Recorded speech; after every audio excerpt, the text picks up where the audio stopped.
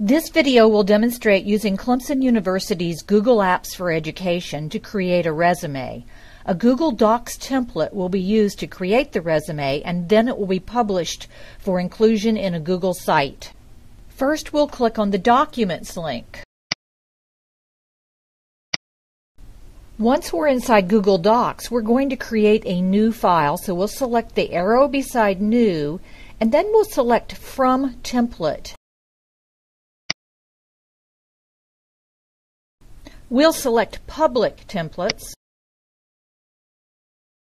and we'll select Resumes and Cover Letters. There are a number of excellent resumes you can select from.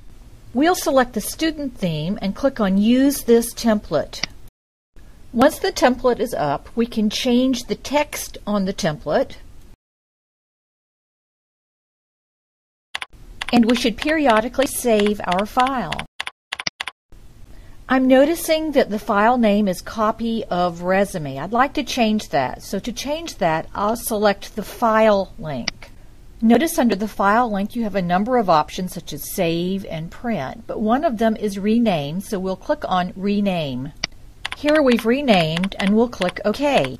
Next, let's take a look at how to share our file. We'll click on the Share button. Under Share, you have some collaboration options, but for this example, we'd like to publish our page. Here we'll click on Publish Document. Notice that there is a URL available here which you can share with others. By publishing it here, you make it available for insertion in a Google site. If you don't publish it, visitors to your site will not be able to see it. Let's click back to editing now. Now we'll click Save and Close. The resume file is now available in the Google Docs and would be available inside a Google site.